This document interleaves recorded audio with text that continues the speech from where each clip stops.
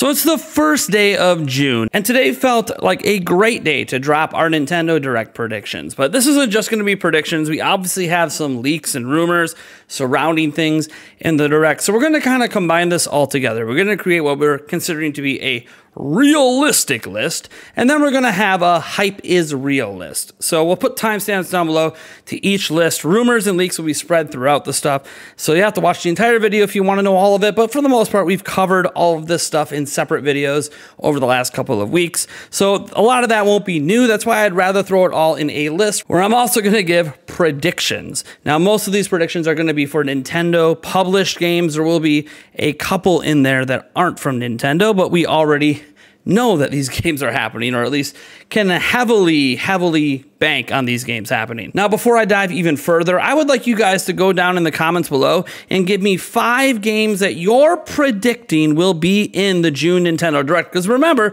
we know the June Nintendo Direct is happening because Shuntaro Furukawa already announced we're getting a Nintendo Switch dedicated Direct this month. Now, beyond all of that, we're on a road to 150,000 subscribers, and if you're really enjoying this, I would appreciate if you would go ahead and drop a like and subscribe to the channel. Also, we're gonna have a little bonus segment at the end where I might get a little bit emotional. It's just kind of a big love letter and thank you to all of you and Nintendo, but we'll get to that in a moment. First, let's jump into our realistic Nintendo Direct predictions. Now, when I say realistic, we obviously have some leaks and rumors out there, but what I really want to focus on are things that I think are reasonable to expect at this Direct. And the first one is something that just straight up is being stated to be in this Direct, and it comes from Midori, who put out on Twitter that Dragon Quest III 2D HD is not just coming, and by the way, we already know it's coming. We found out about something back in April behind the scenes that essentially confirmed it's coming. But here's the thing. She also said Dragon Quest III 2D HD would include Dragon Quest 1 and 2. And she directly said that this stuff will get new information in the upcoming Nintendo Direct. So that's just something I think is realistic at this point because Midori has a near 100% track record. And every single week, more and more of her leaks, I suppose you want to call them, keep coming true. Now, beyond that, we need to dive into something Zelda. Now, I'm not going to be specific here because we know about leaked code names like Edward. We know about, Midori saying, yeah, Twilight Princess. I don't know why Nintendo hasn't released it yet. So yes, there are things floating out there for Zelda, but I just want to say something Zelda because Nintendo does tend to have something Zelda come out every single year. And at this point, we could get a remake from Grezzo for something, like they did with Link's Awakening, because I did that back in 2019. It could be about time to drop another one. We could see Twilight Princess or the Wind Waker HD or both. That's always possible. Those have been rumored to be done forever if you pay attention to the rumor mill. Or it could be something else entirely, a brand new top-down Zelda, or who knows, a spin-off? Could be something, a spin-off Zelda game, like a new Hyrule Warriors. There's a lot of possibilities here for something Zelda, but there typically is something Zelda every year, and that could really help bolster holiday sales a little bit if there's something Zelda that gets Zelda fans all excited after Tears of the Kingdom last year. And so obviously, since there's no DLC, that also could be another reason to bring out something Zelda because we don't have DLC filling that Zelda void. And I'm calling it a void because Nintendo does typically, over the last decade, give us something Zelda every single year. There's only been like 1 year they skipped. I don't think this is going to be a year they skip. I think this is part of the reason they're confident in selling 13.5 million Switches this fiscal year. Next, I think we're going to see a Kirby spin-off game. Now, this is just a realistic prediction. They could go with a normal Kirby side-scrolling game, but I kind of think we're going to see something like the Buffet or the Pinball style, some sort of Kirby spin-off that isn't really like super exciting, but is just thrown out there as, hey, enough people are probably going to play it, so why not toss it out there? They do this a lot with Kirby, and this isn't a crazy realistic prediction, but I do think the idea of a brand new full-scale Kirby game will probably be maybe cross-gen, but that could be on Switch too. Maybe something like Planet Robobot coming back, but I do think that that is a possibility. I also will note that if any mainline Kirby is coming, I think Planet Robobot makes a lot of sense because we do have leaks from PH Brazil who said that there would be a new 3DS remake slash remaster and a new GameCube remake slash remaster coming after April of 2025 for Switch. And while I know, guys, I know that they said that this Direct is focusing on Switch games in the second half of 2024, we all know Nintendo sometimes teases a couple of games for the following year. So I think the idea of Kirby Planet Robobot being that game would actually make a lot of sense. Now, another game that I think makes a lot of sense, but it is third party and is something that has been rumored, is Hi-Fi Rush. If you guys are just assuming Hi-Fi Rush is going to be on Switch, I don't blame you. We got Grounded, right? And so we're probably going to get Hi-Fi Rush. It already came out on PlayStation 5. Well, it actually got listed by the ESRB at one point for Switch on April 30th. Now, obviously, it didn't come out on April 30th, and there's been no news on it since, outside of the fact that Tango, unfortunately, the developer, is being shut down. But Hi-Fi Rush, I do still think is coming to Nintendo Switch. I know at some point people thought it would be Switch 2, but I do think that that is realistic, and we should expect it. And again, was technically already leaked through an ESRB rating. So Hi-Fi Rush being in this Direct second half of the year, I think it makes a lot of sense. Now, the last leak and stuff that I think is realistic to pay attention to is Midori also put out this leak of some sort of code name for a game called Banquet, and that it's being made by ND Cube. Now, look, ND Cube basically makes Mario Party games. That's what they make a majority of the time, is Mario Party. And look, Nintendo does like to pump out 2 to 3 Mario Party games every single generation. So they could be expecting to drop a Mario Party game in the second half of this year. And while the last one didn't sell as well, even though I think it's a better game than Super Mario Party, I do think that it's probably going to do some good numbers for them, sell anywhere from 5 to 8 million between now and the end of the fiscal year. So I do think that could be a pretty solid seller for them, maybe even their best-selling game during this fiscal year. So I do think that that is realistic. Nintendo does like to pump them out. They don't need to wait for a new system to do it. And plus, that would give them a little break to drop their first Mario Party on Switch 2 in like year 2 or 3 of the system. Because again, they're going to want to spread this stuff out anyways. They're not dropping everything they got in year 1. That doesn't even make sense. So I think at this point, that sort of ends my realistic expectations. We could talk about indies and other third parties, but I think that that is a solid lineup right there. Really fills out the second half of the year. Maybe a tease of one game for 2025. I think that that could go well. Now, one thing I did forget to bring up, and I guess I'll toss this on here at the end, is I do expect something Metroid Prime. It might not be Metroid Prime 4. It could just be 1 and 2 remaster, but that's maybe the last sort of thing that I'm kind of in the back of my mind going, you know what? They don't really have rumors this is happening beyond the fact that they're supposed to come. All 3 of those games. There's nothing specifically for this Direct, but I think something, whether it's 1, whether it's 2, could be a shadow drop, or whether it's Metroid Prime 4. Either way, I expect to see something Metroid in this Direct. That's part of my realistic predictions as well.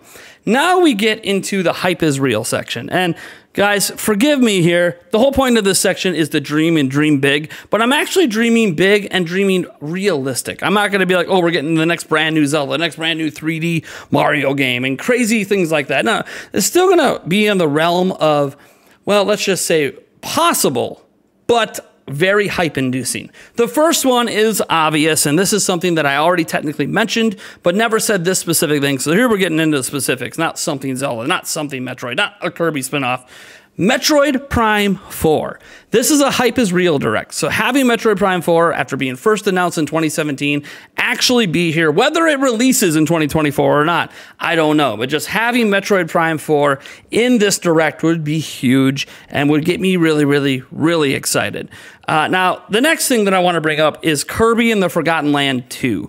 Look, it's about time for Kirby and the Forgotten Land 2 if you look at the development of the first game and you look at what's been happening with Kirby since. So it could make sense to drop a Kirby and the Forgotten Land 2 right now, especially if they're going to go with a different style of 3D Kirby in the future on Switch 2, then why not follow up the best-selling Kirby of all time with a sequel towards the end of the life cycle? I think that that could be a very hyped game for Kirby fans especially, so that would be cool. Now, we also know Nintendo loves Mario sports games, and what's one Mario sports game we don't have yet? How about a Mario Sluggers for the second half of this year? That, again, would be pretty hyped to me. I know the Mario sports games are sometimes a little bit of a letdown, but this is another one of those games that it's been so long since we played a Mario Sluggers that just having really, really good gameplay would be enough for me for now. I just want to see Mario Sluggers actually continue to exist rather than just kind of being the forgotten sports game from Nintendo. Now, this last one is maybe the most hype is real of all, and this would probably be a 2025 game, and I'll explain why. Talking about an Ocarina of Time remake being shown. And now, look, this could end up technically counting as the 3DS game next year because, well, again, there was Ocarina of Time 3D. That would be kind of a stretch, but hey, you could make that argument.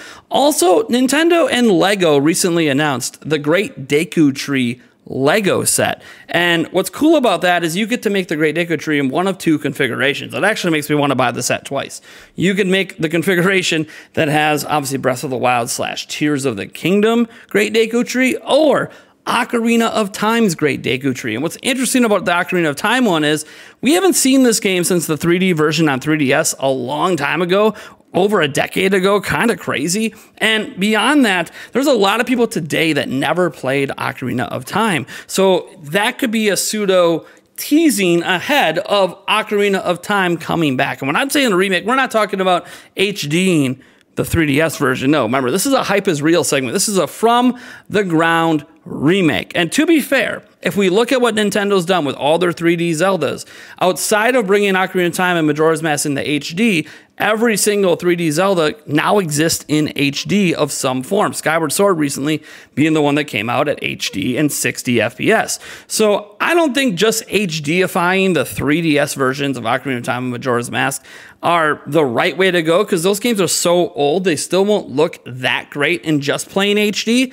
I would like a from the ground up remake. Now, we have multiple different rumors from like Game Over Jesse and so many others over the years. Too many to really summarize right here to give you the idea that an Ocarina of Time remake is coming. But the first real sign that we can even point to from Nintendo that this may exist is that Great Deku Tree, Lego set. That to me is something at least worth talking about and at least bringing to your attention. Now, we get to the end of this video, and I want to note that this is going to be a little bit long, and it's okay if you guys don't watch this segment. It's not really about predictions or anything, and this probably won't be the last time I get emotional on this topic, but there's a couple of things I just wanted to talk about with you guys. One of them is that this Nintendo Switch generation has been amazing. There's several reasons that Nintendo Switch is my favorite generation of Nintendo ever. And it's not just that a lot of my favorite IPs, or a bunch of my favorites, not all of them, because not all of them exist on Nintendo, but a bunch of my favorite IPs to me have their best entries on Nintendo Switch. Like Mario Wonder may or may not in the end up being my favorite side-scrolling Mario game, but it's one of my favorites. Mario Odyssey is my favorite Mario game. I think the last Mario Party game, not that first one, but the last one is actually my favorite Mario Party game. But that's just sticking with Mario. And Mario Kart 8 Deluxe with all those bonus tracks, the 48 extra tracks on Switch is just epic and awesome. But even Breath of the Wild, Tears of the Kingdom, Kirby and the Forgotten Land, Xenoblade Chronicles, you just pick it, 2 or 3. Either one I happen to like more than Xenoblade Chronicles 1, although I could argue I might like X more. Really wish that came over, but whatever. You have Animal Crossing New Horizons being my favorite Animal Crossing since the original GameCube one. The terraforming just really did it for me. That feature alone was huge for me with Animal Crossing. But more than that, there's just a lot happening this generation beyond the games that make this my favorite generation of Nintendo. You see, before Nintendo Switch, the only interactions I really had when it came to Nintendo stuff was Zelda. Right? I ran Zelda fan websites, interacted with a lot of Zelda fans, made a lot of Zelda theories, covered a lot of other people's Zelda theories, and that was a truly special time in my life. I was doing that from 1998 all the way through 2006 on my own websites. Then I became editor-in-chief of a place called Zelda Informer and did that all the way until the end of April of 2017. And this generation is the first time I got to enjoy Nintendo games with like-minded, or at least reasonable, mostly reasonable communities. And what do I mean? The community we built here on YouTube. This is the first generation where I got to talk about more than Zelda and actually have people be excited. People be excited for Kirby. People be excited for Metroid and Mario. And even some of the smaller games like ARMS. There was a lot of hype around ARMS back in 2017. It's been... it's created something for me that I never had. because I always grew up as a Nintendo guy. But beyond my best friend, Eric, there was nobody in real life that I really got to talk shop and got to talk Nintendo with. Everyone was always a PC gamer or a PlayStation or an Xbox. So as I got older and now my friends list, my real life friends list is even smaller, I really don't have people to talk about Nintendo with until I started doing YouTube. And through YouTube over the last 6 years, now in our 7th year, it's really been special to me to build this community of all of you guys that are just as passionate about, yes, Zelda, but also other games, as I am. Like Joycey J, one of our moderators, is always hyping up Zelda, always hyping up Zelda. You guys know that she's also a massive Bayonetta fan, and getting to talk shop and talk Bayonetta with another Bayonetta fan is just awesome to me. And this has been true of so many of Nintendo's IPs that you guys helped me make this my favorite generation, because it's the first one I got to enjoy this with other people talking and hyping alongside me. And this is a unique experience for me because I didn't grow up with the internet. And let me explain, we had the internet, but we didn't have the internet as it is today, where you're following content creators, where you're watching live streams. Hell, you couldn't even barely stream videos when I was a kid because the internet connections were 56K modems. Like, they were very slow. So this to me became a special generation because it's the first one I really enjoyed it with other Nintendo fans. And that to me ended up making this even more impactful. Like, Nintendo's always impacted my life in different ways, and Zelda games in different ways, and other games as well. But this is the first time I could say the community impacted me as much as the games. And that gets to my last point here, that I really, really, really love what I do for a living. I think all of us have this dream in the back of our minds, maybe not even in the back, maybe we're always striving for it, to work really hard at something.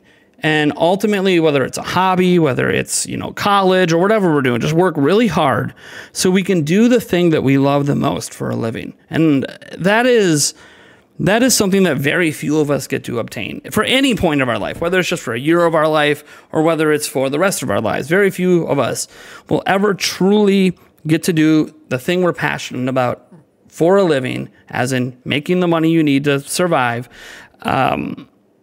and get to do that forever. And I don't know if I'll get to do this forever, but over the last year and a half, and really over the last 6 years building up to that, I'm now a full-time YouTuber.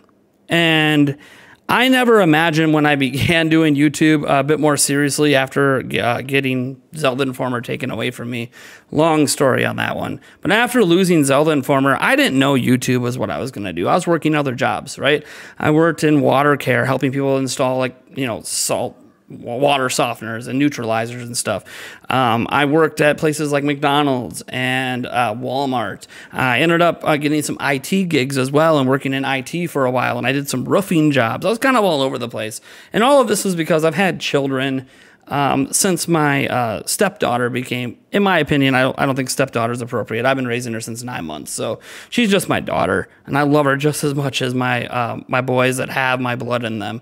And I just never imagined when I was starting YouTube on the side just to give me an avenue to put my opinions and my thoughts out there about Nintendo, that it would ever develop into something that I would do for a living. I think in the back of my mind, once we crossed like 50,000 subscribers or whatever a few years ago, that I had thought, we are making a little money here. It would be cool if we could continue to do that. But it was never something that I was thinking of, man, this is going to end up being enough to support a family of 5. And over the last year and a half, that has been the case. So what I wanted to say, and what I truly want you guys to know, is how sincerely thankful I am for this past year and a half, and even beyond that. Because you guys have not just made this Nintendo Direct special to me coming up, this supposed final Direct for Nintendo Switch. You have made my life feel more complete. You have made me a better man. You have helped me become a better father. I don't think people truly understand how uplifting of a human you become once you no longer hate waking up every day, right? We all know that feeling. You don't want to get up and go do your schoolwork. You don't want to get up and deal with the test you got coming. You don't want to get up and go to work and slave away just to get a paycheck that vanishes the moment you get it just so you could survive. You don't want to do that stuff. You hate waking up every day. And most days, not every day, but most days, this is still a job. There's still stuff that isn't so fun about it. But most days, I look forward to waking up. I look forward to making videos, and I look forward to doing those live streams and interacting with all of you. And I just want to tell you thank you from the bottom of my heart for enabling me to become a full-time YouTuber, enabling me to spend more time with my kids, no longer working 60, 70 hours at some other job just to put food on the table. Now I'm at home and I get to be with my kids. I'll give you an example. This video right now is being recorded with me being able to take my kids over to my parents' house so they can swim in their swimming pool. Yeah, my parents, congrats to them for being pretty well off, but they worked hard for it. They don't give me a dime. And they're gone this weekend. And I dragged my entire computer and this microphone to here so I could make this video for you guys. And it's because I could have took the day off, but I don't want to. It's the first day of June. It's time to get to work. The calendar is turned. And here we are. So thank you for being here. I am Nathaniel Rumplejans from Nintendo Prime, and I'll catch you in the next video.